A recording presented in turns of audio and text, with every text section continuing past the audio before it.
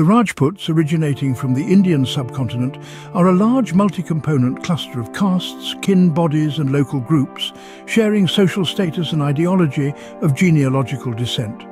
The term Rajput, meaning son of a king in Sanskrit, covers various patrilineal clans historically associated with warriorhood.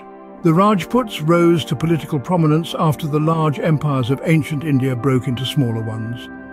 They became prominent in the early medieval period around the 7th century and dominated regions now known as Rajasthan, Delhi, Haryana, Western Gangetic Plains and Bundelkhand. Several Rajput dynasties emerged after the decline of the Pratiharas of Kannauj. These include the Chauhans of Delhi and Ajmer, the Tomars of Delhi, the Rathoris of Kannauj, the Guhilas or Sisodias of Mewa, the Chandalas of Bundelkhand, and the Paramaras of Malwa. The Rajput kingdoms played a significant role in shaping the history and culture of central India.